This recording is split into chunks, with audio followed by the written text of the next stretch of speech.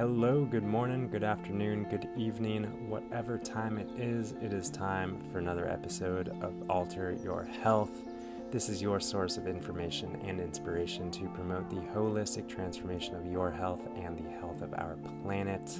And I'm Dr. Benjamin Alter. I am a licensed naturopathic doctor and the host of this podcast, and my passion and mission is supporting people through holistic lifestyle medicine, specifically using food as medicine, showing people how their body does in fact heal itself, and also leveraging the power of understanding how the mind works and how we can use that powerful mind that you have to support the healing process as well.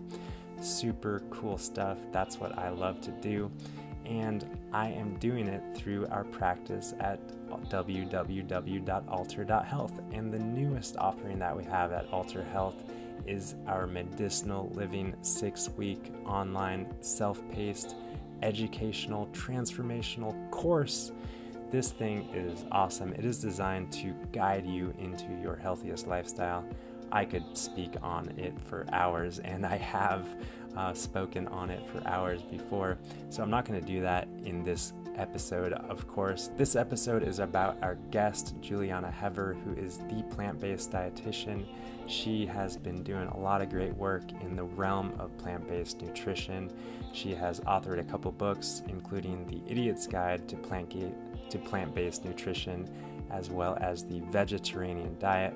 Both books are great resources filled with lots of information, and her newest book is actually going to be launched in the end of this year, December of 2019, and she has co-authored it with Ray Cronice. And this book is the healthspan solution, and I am looking forward to get my hands on a copy of it. In this conversation, we talk a little bit about the science in the healthspan solution. We talk about Julieanna's journey into the realm of plant-based nutrition. We talk about how actually when we're looking at a protein bar, we might want to focus on the protein bar with the least amount of protein rather than the most amount of protein if our goal is experiencing health and longevity. And so these are just some things that we touch on in this conversation. And I don't want to blabber too much. I want to dive right in. But before we do, just want to remind new or old listeners, if you haven't yet given a rating or review to this podcast, I would be so grateful if you took the 20 or 30 seconds, however long it takes, just to do that. Click those buttons. Let me know how things are going. Let me know how this information is landing. And if you would also be so kind to share this stuff with someone who might also be touched and inspired by interacting with this information, that would be great. Just shoot it off in an email or a text, or better yet, when you're having a conversation, you can just share this podcast. Say, hey, I listened to this podcast, this conversation between Julieanna Hever and this guy, Dr. Benjamin Alter. It was good stuff. So anyways, thanks for being here. Thanks for tuning in. And I will shut up and let the beautiful Julieanna take over in this conversation. So hope you do enjoy this one. Let's dive in. All right. Hello, Julieanna Hever, and welcome to the Alter Your Health podcast. So happy to have you on. Thank you so much for having me. Yeah, I've been a fan of your work and your writing and your speaking and everything that you've been putting out in the world concerning plant-based nutrition, and just showing people how easy and delicious and straightforward it is. And I'd like to know a little bit more about your professional career. Has it always been plant-based, or when did you really take the dive into plant-based nutrition?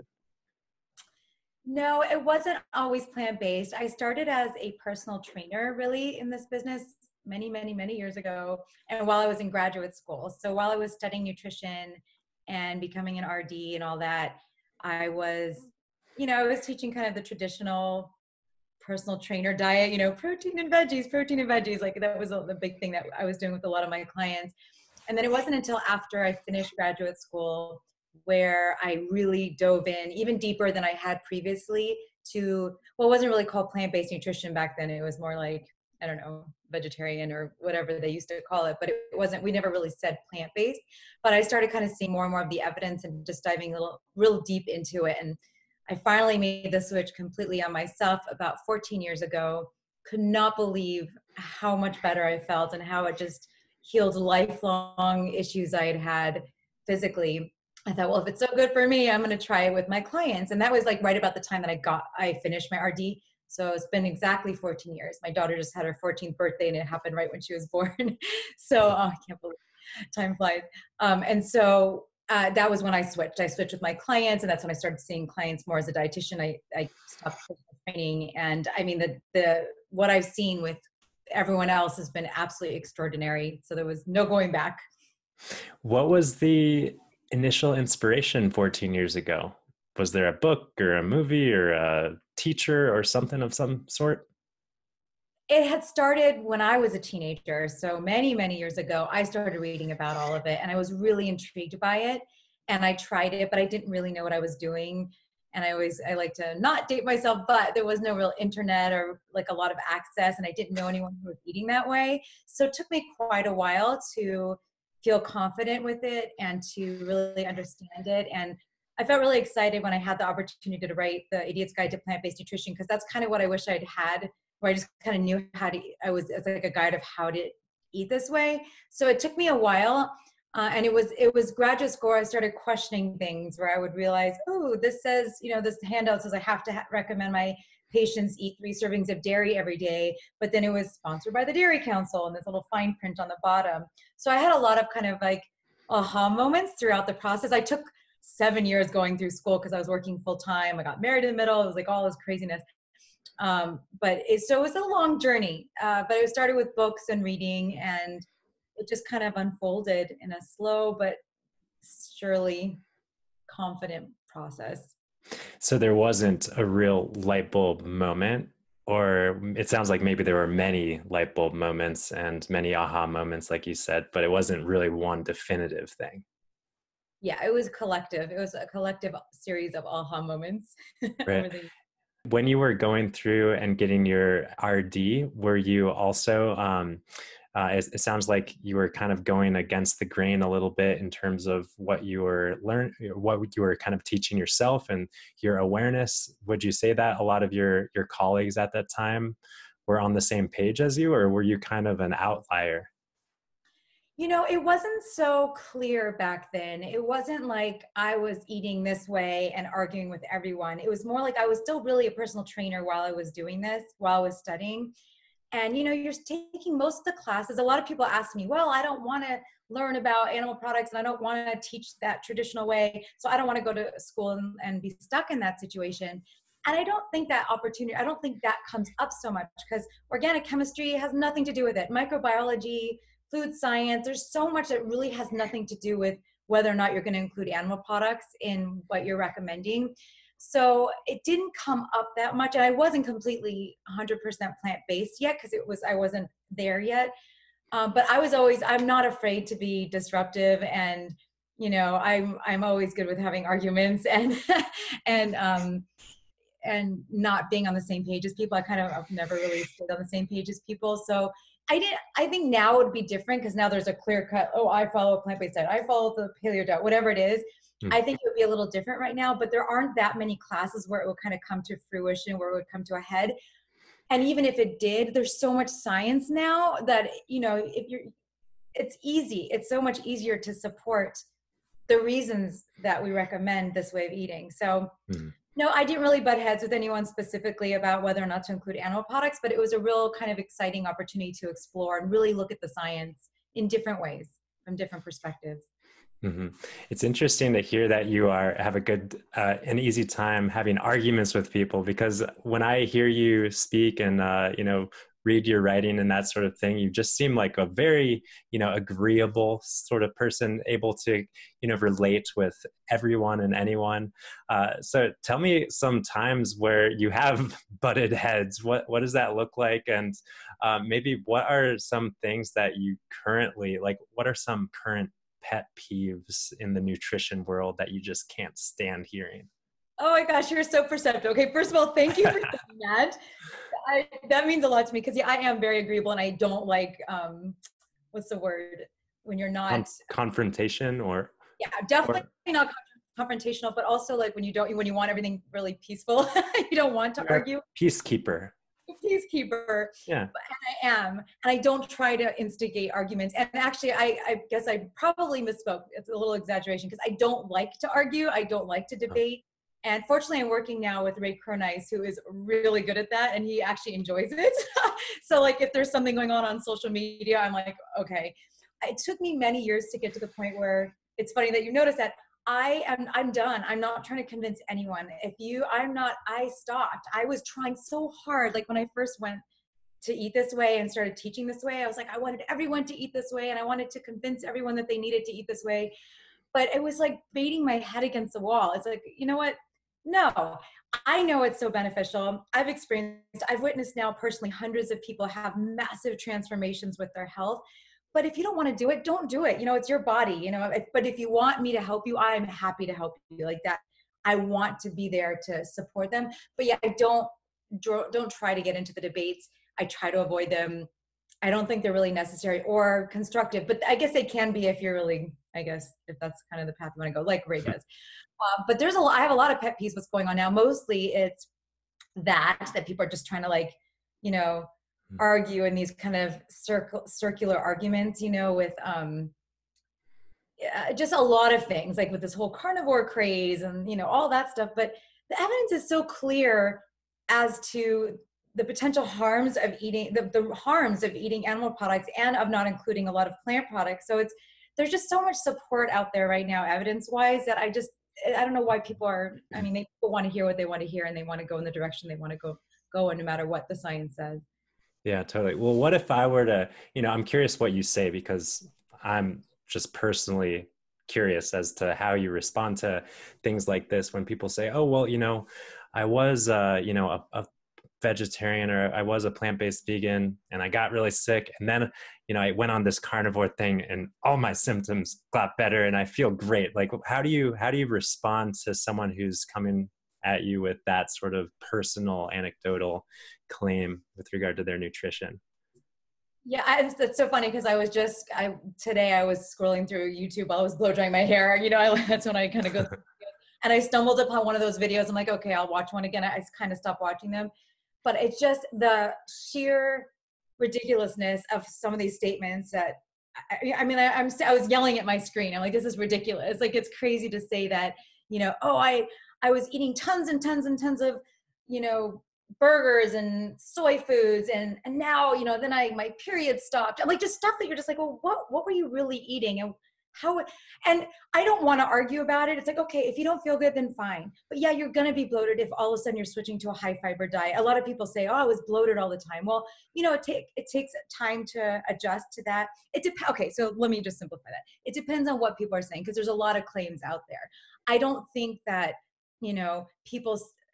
this is a big pet peeve of mine too. People that are like, I was craving meat so bad, I knew I needed it. It's like, well, I crave chocolate, or some people crave chocolate. That doesn't mean they need it, or the cravings don't mean anything. Or cocaine, or alcohol, or a cigarette. Those are whatever. It has nothing to do with a need for it. It's not like you're having a meat deficiency. We don't see that. So I can't believe how many people go off and do that. It's fine to say, I don't want to eat plant-based anymore. I'm not vegan anymore. Okay, fine. But to claim that your health is better because you included animal products, it's anecdotes. So the claims I've heard are just kind of preponderous and ridiculous. And like you said, N of one, they're just, these are anecdotes. So the science on, like, if you look at what people do, most people do really well. Now, on the other side of that, I can't honestly say that people that include up to maybe a little bit of animal products in their diet can't do wonderfully well.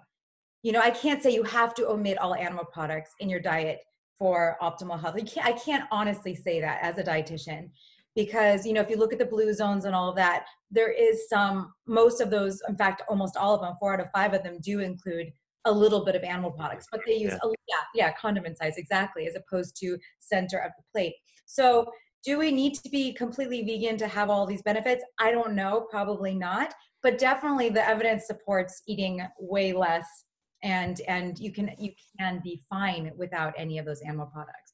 But the whole idea that, oh, I needed it because I'm having a deficiency and because all of my health was failing by eating plants. It's like, well, what were you actually eating? Like, how could that, the hundreds of people I've seen and the hundreds or thousands of papers I've read, it just doesn't seem to make sense.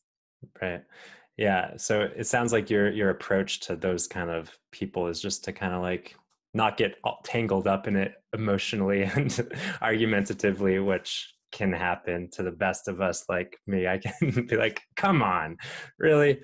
But yeah, I hear a lot of people also saying that, well, there's never been a full, like more than one generation of fully plant-based veganism. So it's hard to, like we're talking about with the blue zones, there is a little bit of meat. So it's like a lot of people think that cutting out meat altogether is a health risk because it's just never been done and it's too risky and extreme. But what do you think about that? Just because there hasn't been multiple generations of fully plant-based vegan, do you think that that's something to tread cautiously in terms of adopting a fully plant-based whole food vegan diet? That's a really good question. I don't know if we have the answer to that. I think it's a good question that we should all consider. But that said, we all, no matter what diet you're eating or what way you're eating, I think everyone needs to be conscientious. I think everyone needs to get labs drawn every year, no matter what you're following, no matter what you're eating or not eating. Everyone should monitor. I mean, like, are you doing well? Are you deficient? And I mean, I think people really need to consider supplementing, no matter what diet they're on. People need to be diligent about what they're actually composing their diet of. So that's why I don't even like the term vegan, because it just says what you're not eating. And nowadays, with this onslaught of all these processed junk foods that are quite literally making people sick, I'm concerned about that term. So I'm more concerned about what people are eating. And I think people need to take responsibility for learning what they need to have in a healthy diet, no matter whether or not it includes animal products. And there is no diet. We always say there is no perfect diet.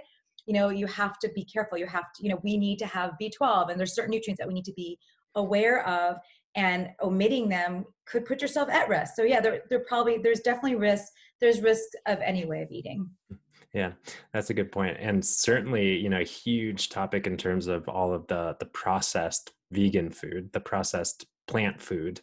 And so, I can kind of certainly sense your thoughts on it, but do you think it's ultimately a good direction to go in? Or do you think that it's, because usually how I talk about it or relate to it as it's just kind of like it's a step in the right direction.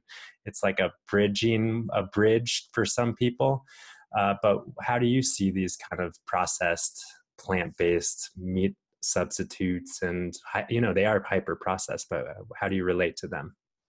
I love that you said a bridge. I think that's a great way to say it. But And I'm torn, because I'm excited that there are options. I'm excited that you can go to all of these fast food places now, pretty much almost anywhere, and get a plant version of what you would have had not plant.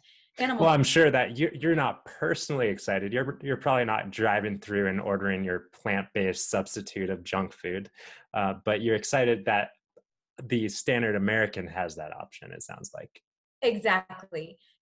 I'm not excited about them, and I'm concerned. I'm actually very concerned. So when I speak to vegan audiences or at Veg Fest or whatnot, my concern stands for, I want vegans to be healthy. I want everyone to be healthy.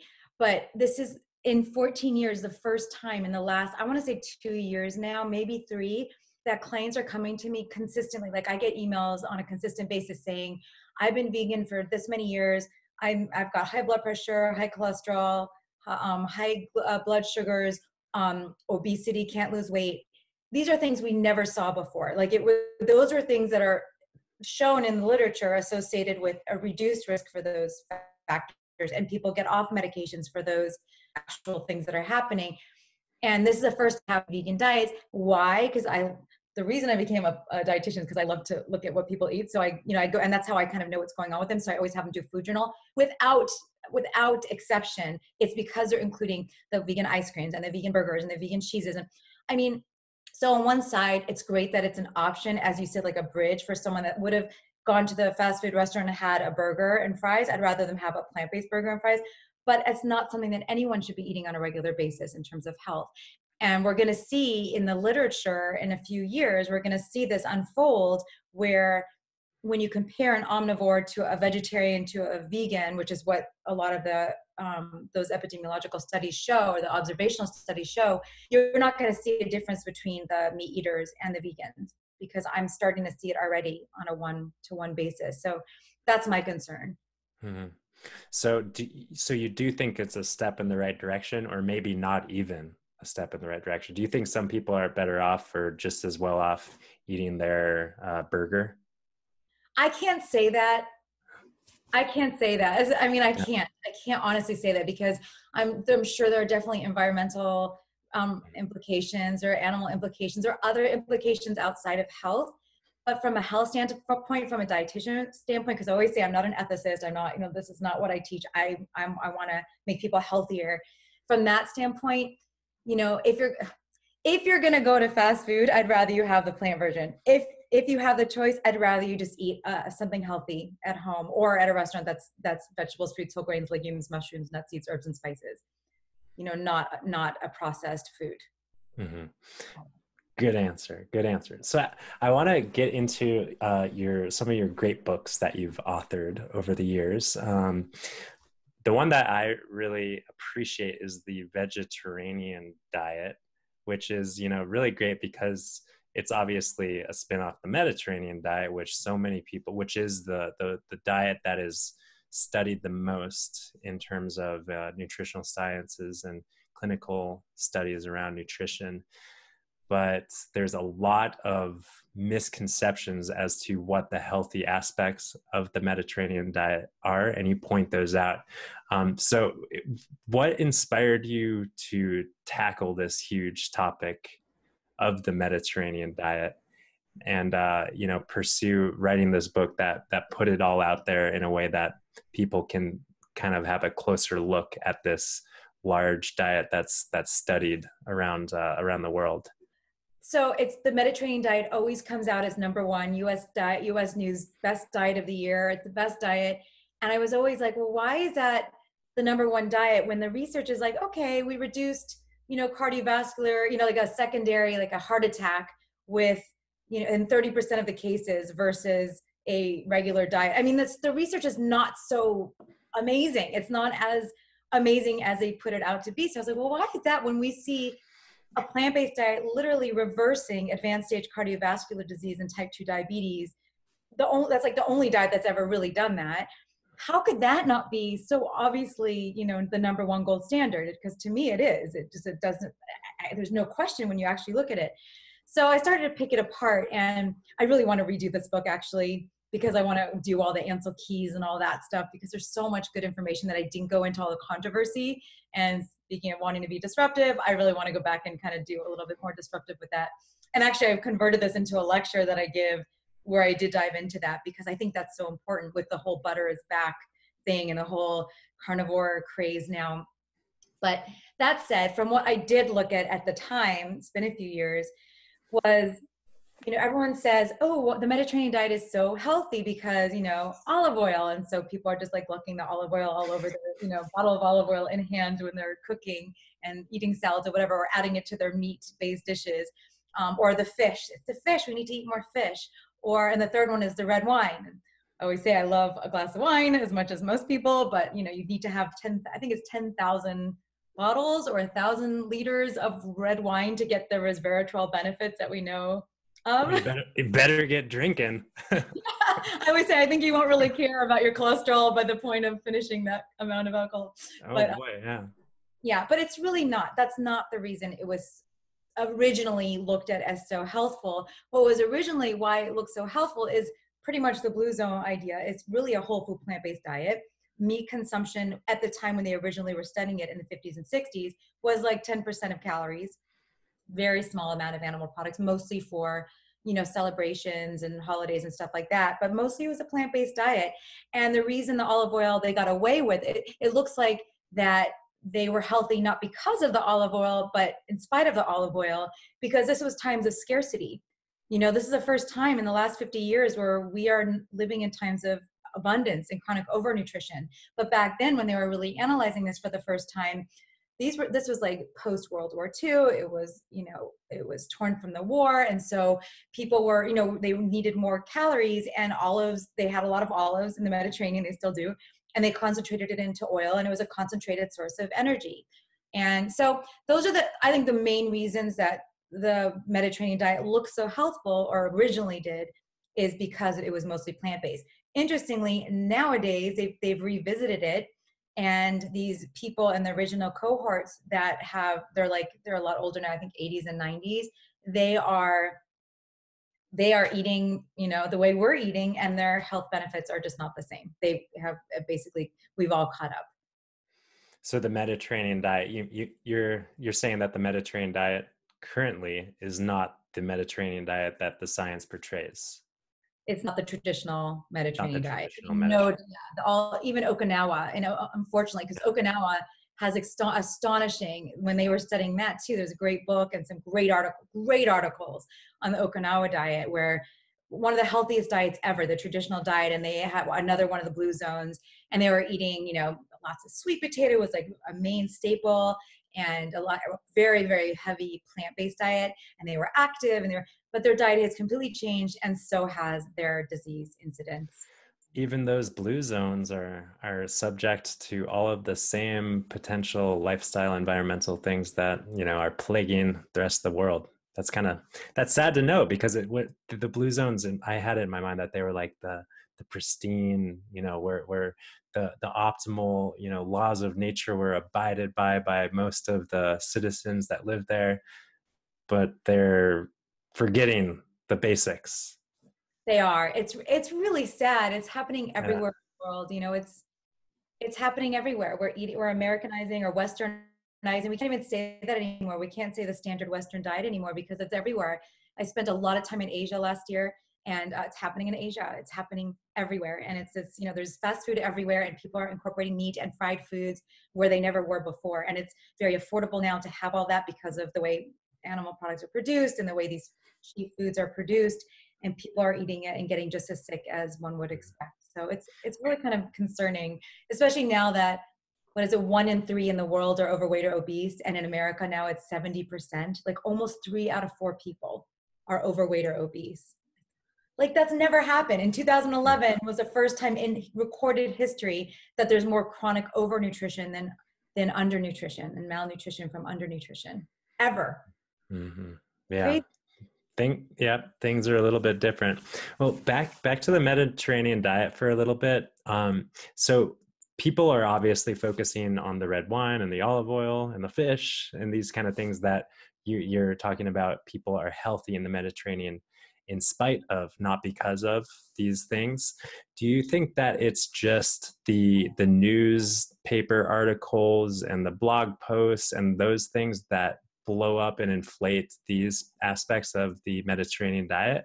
Or are there some scientific papers that do that? No, it's media, it's interpretation, it's context. Like I said, like it's not like that anymore. And really, it's not that they were sitting there eating olive oil with their, fast food meal. They were eating whole food plant-based. Like if you really look at what they were eating, it was a whole food plant-based diet. I talk about like the synergy of all those plant foods, incorporating all the different nutrients, all the fiber and phytonutrients that are exclusively found in plants, and the, swapping out the animal products that have all it's basically reducing the intake of saturated fat and heme iron and TMAO or carnitine and all these little compounds that we know promote inflammation and decrease health span and longevity. So it's really interpretive, I think. Okay. Yeah, I think so as well. I'm just curious based on the depth that you dove into in that book, because I always love the quote. I think it was Michael Greger who talks about people loving good news about their bad habits. And I think originally that was McDougall. He always says that's okay. such a true statement. People love to hear good news about what they want to hear. Right. So whenever like, what, red wine? I'll have 10,000 glasses or whatever you said. Yeah.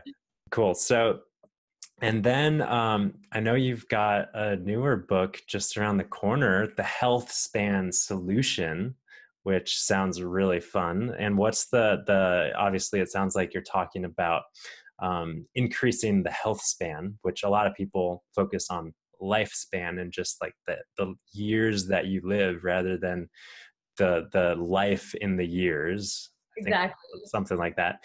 So what is the health span solution? Yeah, it's so funny. It's exactly what we say. We want to add life to your years, not years to your life. I mean, Right. ideally, nobody wants to live long because we're living longer or as long because we've got these great therapies. You could, cut open the heart and put in a stent and save the day.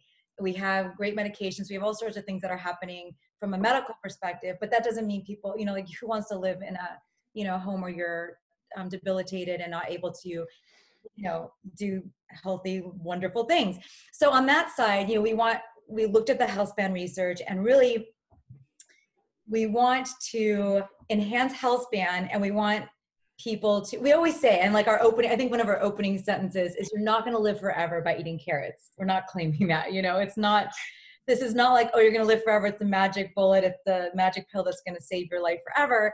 But it is what we see in the health span research is that a plant-based diet perfectly fits into it because the only way we've ever extended health span and longevity in all organisms ever tested, from yeast and flies and roundworms to our primate cousins, the rhesus macaques, there's two really great studies going on them. The only way we've ever enhanced health span and longevity is with dietary restriction without malnutrition, specifically essential amino acid restriction. So an easy way to do that, a real natural way to do that, is eating more plants and just eating lots of plants, and it's like the win-win because you get to eat plenty of food and enjoy eating, and then you could also have all of those health benefits. So just to reiterate what you're saying, so I think I understand it, essential amino acid restriction. So essentially restricting protein, and the highest amounts of protein are from meat. So that's really the focus of a low protein diet for health span? Yeah, and it's dietary restriction total. So, restricting everything, like eating calorie restriction. Calorie restriction, but when you really look at it, it looks like it is the amino acids that is the reason for it. And Dr. Geiger actually on Nutrition Facts has a great series. I actually put it on my YouTube channel, the series of talking about why. And like there's things with methionine, there's certain amino acids that basically enhance disease process. So lowering that, decreasing that seems to be the key to everything we're unlocking in terms of health span. And there's also really interesting research coming out on time restricted feeding and like implementing that in different kind of techniques into your day-to-day life. And so that's kind of what we're doing. And so what Ray and I have done is, this is my first, I'm so excited because it's my first like hardcover, full color cookbook. And it's like, I'm so excited because we just finished they did a photo shoot they finished last week, and all these beautiful photos. It's DK Publishing. So I've always wanted this, like my dream come true to have awesome my recipes. Yeah, because people complain, oh, there's no pictures in this book, and it's like you can't really control that with an idiot's guide. And the Vegiterranean, they didn't do pictures either. But when you see recipes, you want to see the pictures, and I'm just really excited. So it's over 100 recipes, but we're also being really disruptive here. So this book is, the first 3 chapters are so sciencey. Like we're going to see how much we can get away with because we're going into edit this week. But we just put in everything, like all the how and why, everything about nutrition and health span in 3 chapters at the beginning. And then there's 100 recipes to kind of, how to do it. So we didn't do breakfast, lunch, dinner, snacks, desserts. We're doing soup, salad, sides, and sweets. So awesome.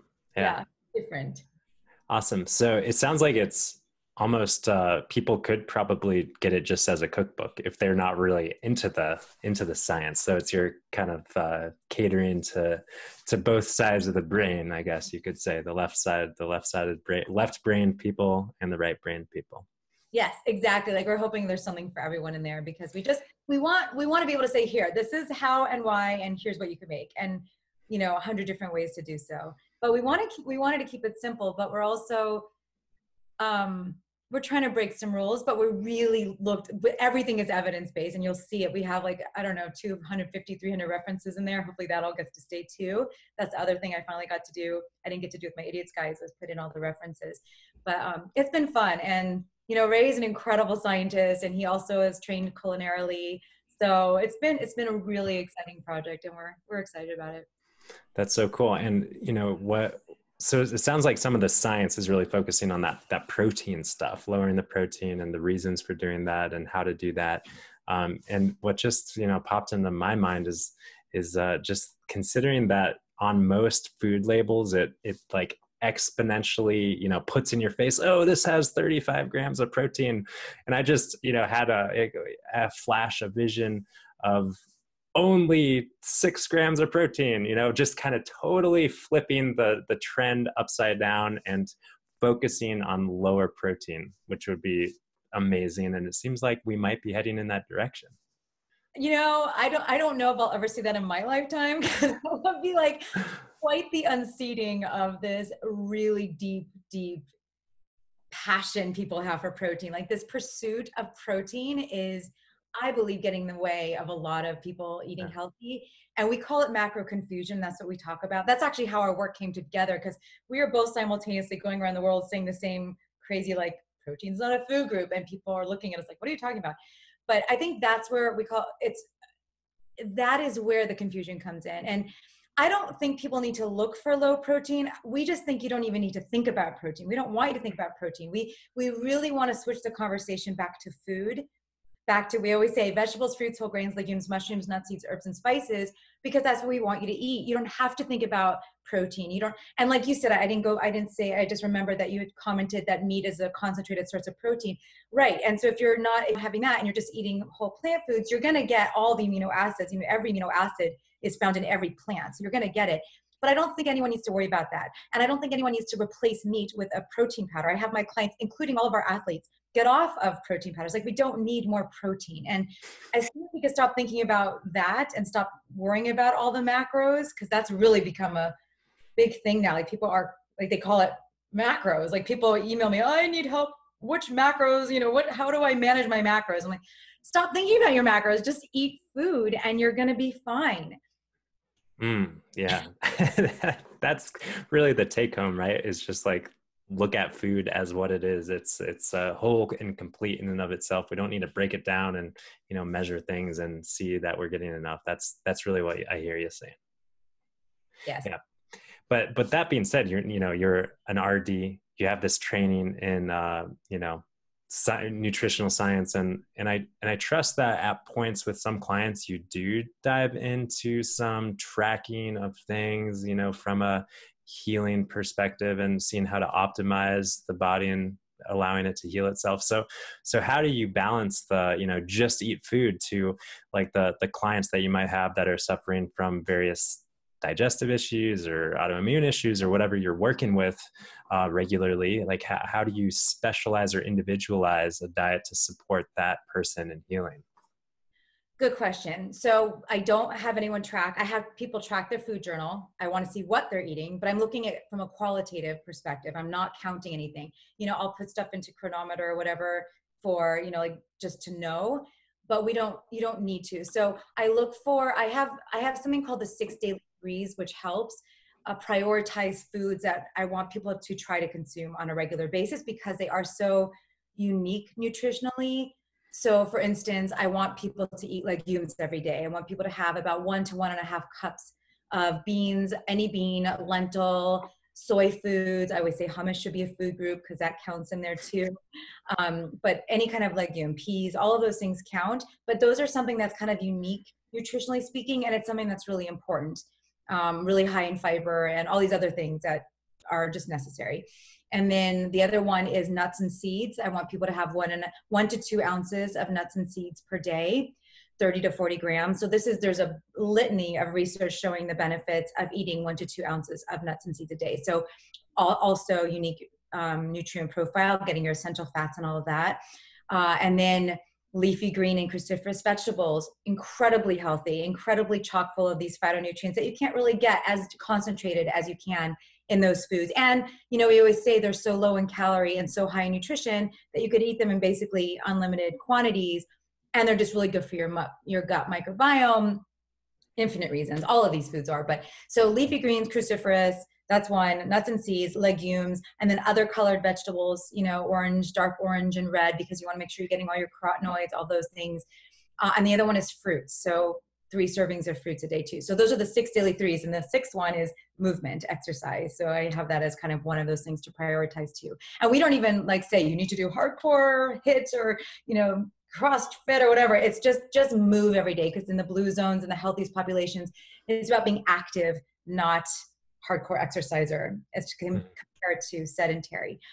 So I have people kind of prioritize on that when I'm looking at their, optimizing their diet. I also take into consideration supplementation. I want to make sure everyone's on B12.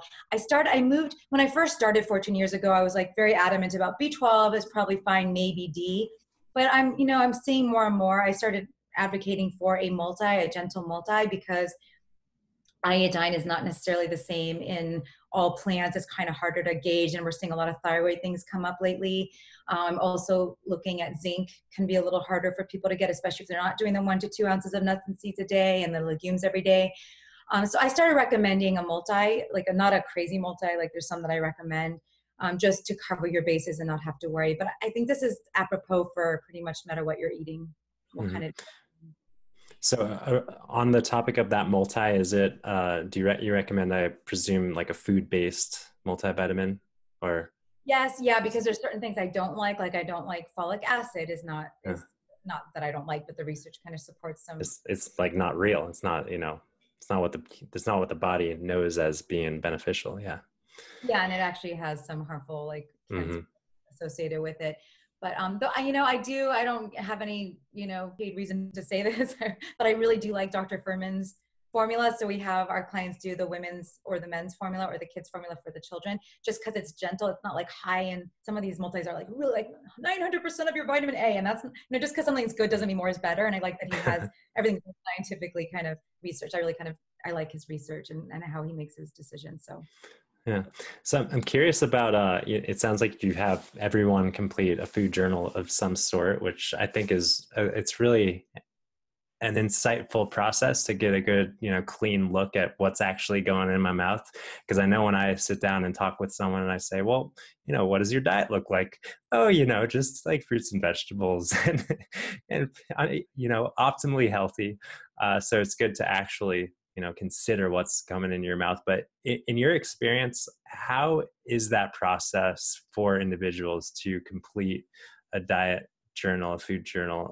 Is it something that people resist? Is it something that people lie in and stretch the truth in some way? And, what is your experience kind of professionally in working with food journals and stuff? I would say it is one of the best tools that we have in our armamentarium. It's one of the best tools that anyone could have and anyone can utilize. And it doesn't have to be you don't have to, I tell my client, just write a list. I just want the time of day, estimate. I say, use your fist as a cup and your thumb as a tablespoon, but it doesn't have to be perfect. Doesn't have to be measured. And I get all sorts of people. Some are really resistant. Some are because I won't see anyone unless they show me what they're eating. Because everyone says, oh, I eat healthy. Yeah. So what I've noticed is that no matter where they're at, once they've done it, it's the best tool for accountability.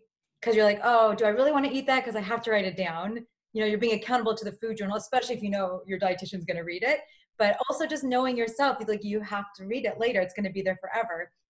It's a really good tool for accountability, really good research tool. So nowadays, allergies and intolerances are so common and so widespread for multiple different reasons. And isolating what is actually at the source of that can be very complicated.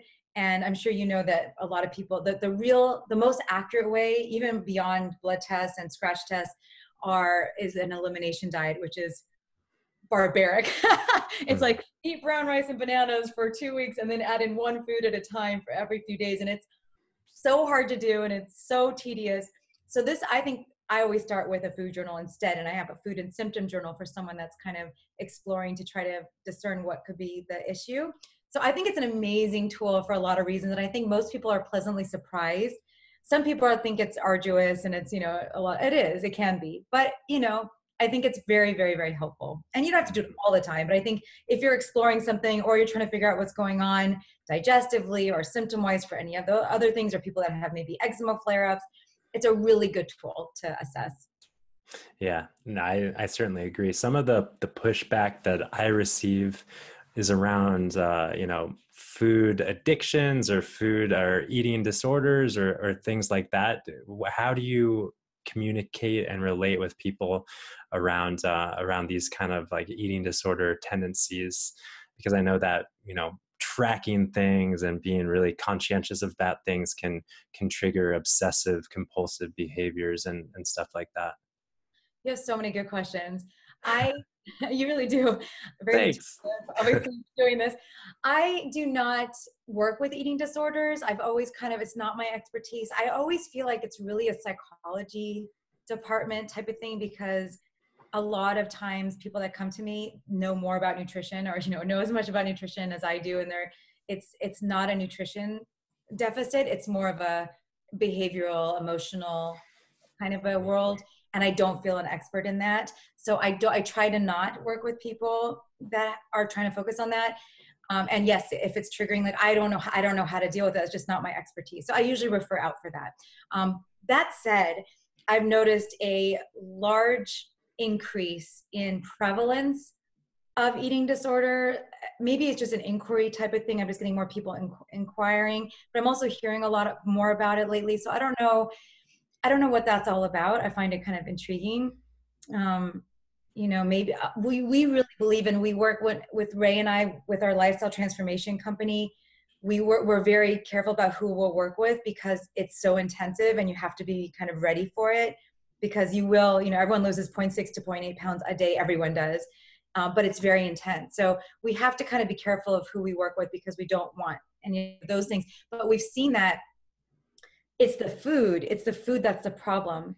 People kind of blame themselves, and it's really we've never been in a world where we have access to hyper palatable foods 24 hours a day everywhere. And it's so socially normal to be eating all the time, and you can't celebrate anything without food as a centerpiece. So I think we believe that it's environmental and it's not people. So I think that maybe that's why we're seeing an increase in that, is because there's just so much access and it's so normalized to eat all the time that people are, it's environmental, not personal, I think.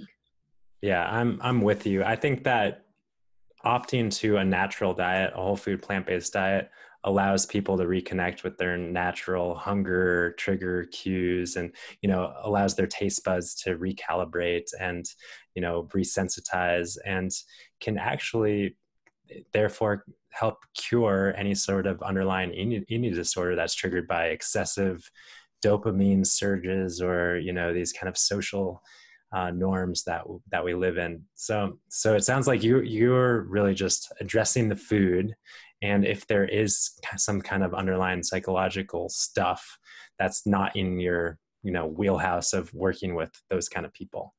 Yeah, or what we do, and what I'm learning from Ray is really just saying, no, this is not you. You're not broken. You're not broken. And that message, not only is it so resonant, for a lot of people, and personally, it's so resonant for me, because I love eating that junk food. Like, I love that stuff. Like, it's so easy to overeat on that. Like, when I'm out at a restaurant, it's got all that yummy salt and oil and sugar and all that stuff. It's just so easy to overeat it, like pizzas or whatever, like all the, but when I'm eating whole foods, it's like you get full so much faster. It's just harder to overeat.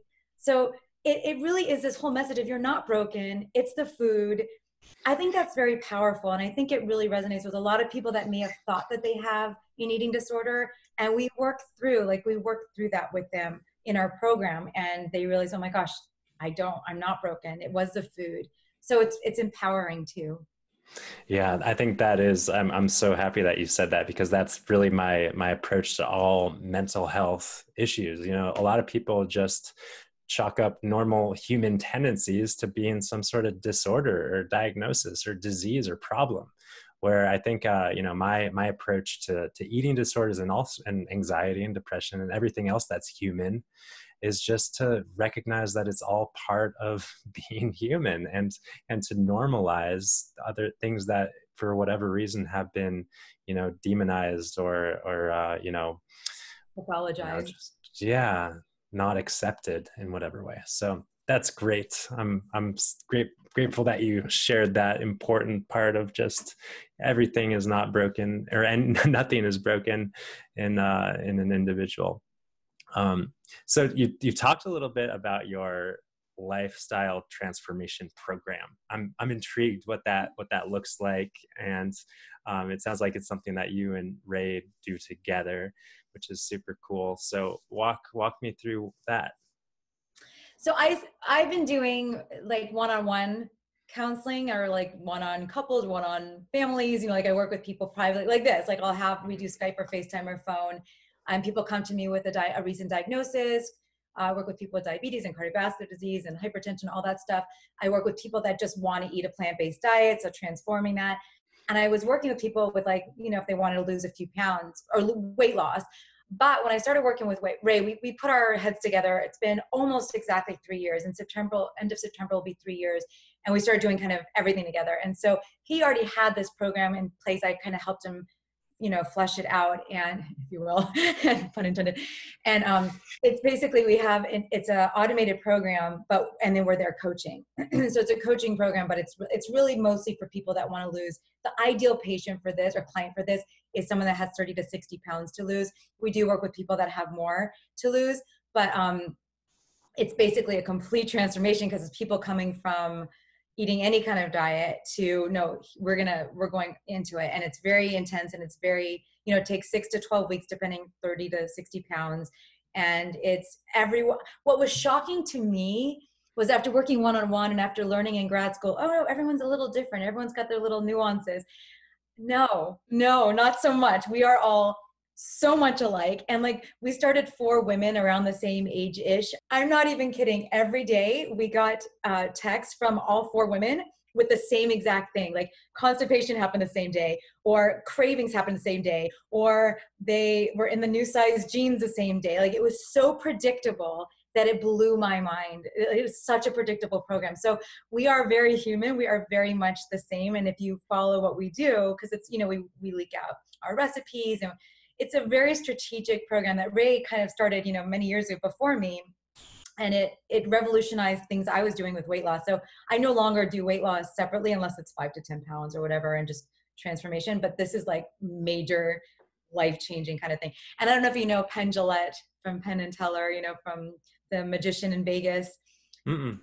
So Ray put him through the program, and he wrote a whole book about it called Presto, How I Made 100 Pounds Magically Disappear, because he was really, really sick with high blood pressure. And the doctors said, we're either going to do a gastric bypass, or that's it, you're going to die. And so he went to Ray, and Ray walked him through the program, and it worked. So he wrote a whole book about kind of like, how cool. Yeah. From a magician perspective. Yeah. I mean, he's hilarious and very smart man. So it was a really interesting, it's a funny book. It's a funny take on what we do. So is this program something in person and immersive sort of thing for 6 weeks or 12 weeks or what? Yeah, no, not yet. So we're working on building our app so that we can take on more clients, because we have to unfortunately say no to a lot of people just because there's just the 2 of us right now. Mm-hmm. But it's automated online. So you get emails like once or twice a day, and then we're there texting you, and we have like weekly phone calls. So right now it's all automated. People could do it anywhere. And we want to do like immersions and stuff like that too. Like we're doing plant-based retreats. Like we did 2 weeks in Thailand last January. We just released our dates for this January, where you're coming and learning plant-based cooking and how to eat this way. And we do healthspan lectures. So those are the in-person things we're doing now. We hope to do more of those in the future. But that program specifically is you're on your own. And we work with a lot of like executives and even senators. We've worked with all sorts of people that are traveling the world and working on, and like have, it's hard to do that. It's hard to take aside 6 to 12 weeks to set aside to do this. So we help them do that in the middle of their crazy, busy lives.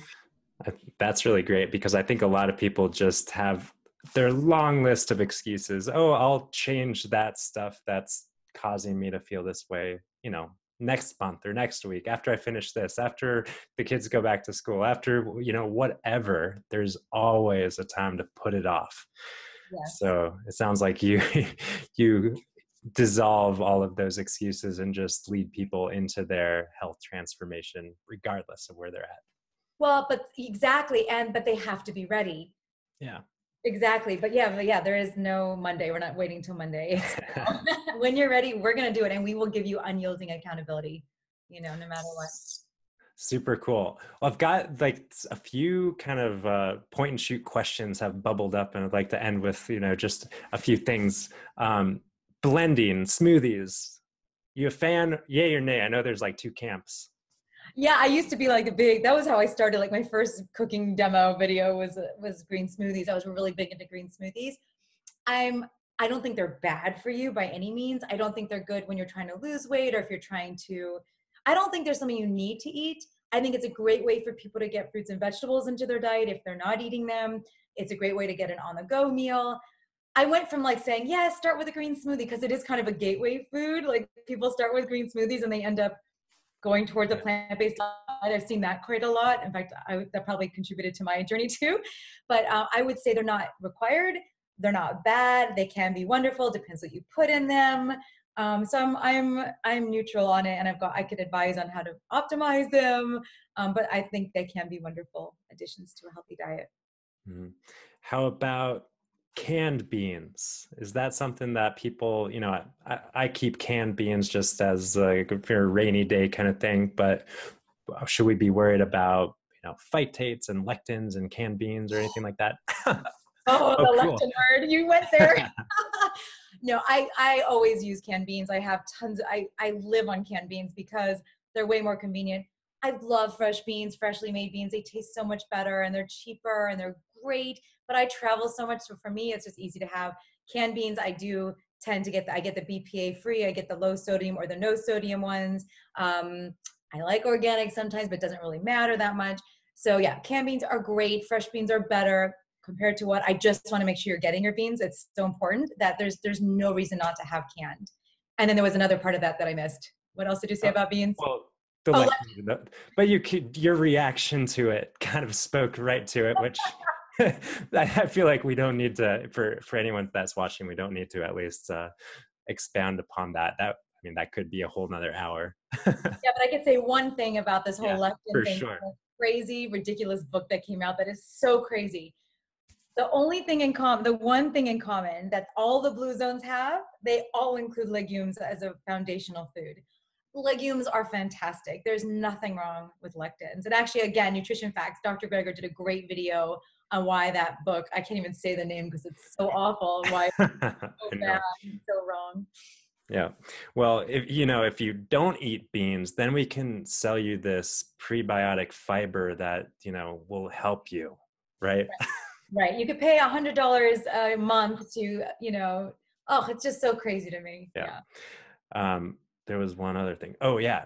Do you have a favorite kind of bar or kind of on the go traveling snack that can give you some calories and some nutrition? Or are you so opposed to anything that's like shaped like a bar and comes in a package? Yeah, no, I used to be a big advocate. I have recipes in all my books for bars that you could make with I always said just fruit, dried fruit and nuts and seeds without all the added, fancy stuff. But now what I'm learning with this time restricted feeding and with this whole, most people come to me for chronic overnutrition that we don't, we're always eating. It's like that when I fly all the time in that half an hour flight where we go up and come down, and even in that 30 minutes, they have to have a snack. It's like, or the gas stations that have food. It's like, you don't need to always have food on the go. That said, there are people that do. There are some populations that do probably need to eat more often. So if I had to choose, I would definitely say, just make sure it's all just dried fruit and nuts and seeds. I would do hummus and veggies are great to go snacks. Fruit is a natural, perfect, naturally born on the go kind of a food. But there's, depends on what your goals are. You don't need to go for the one that says 37 grams of protein. No. Okay. Yeah. We know that by now.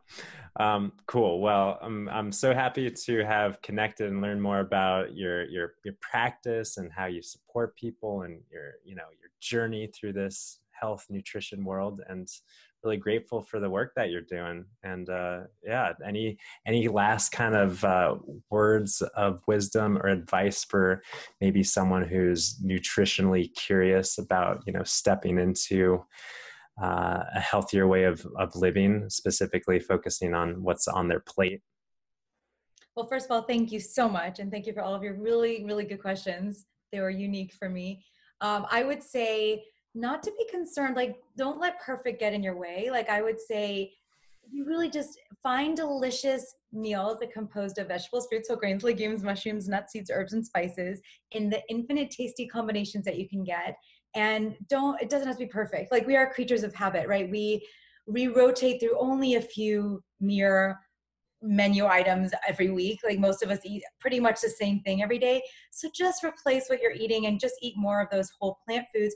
Find recipes you love and just, have fun with it. Make it a fun, positive experience, and the benefits will follow. Excellent. Well, I can tell that's definitely been your personal approach. You seem like a very fun, lively person, and it seems like that's carrying you into your health, in addition to obviously your lifestyle and your food, and all those things are being so important. So, anyways, thank you so much again, and hope everyone can find you. I know you've got a website. Do you want to rattle it off real quick? Sure. Yeah. Thank you so much. Yeah. Yeah, it's plantbaseddietitian.com.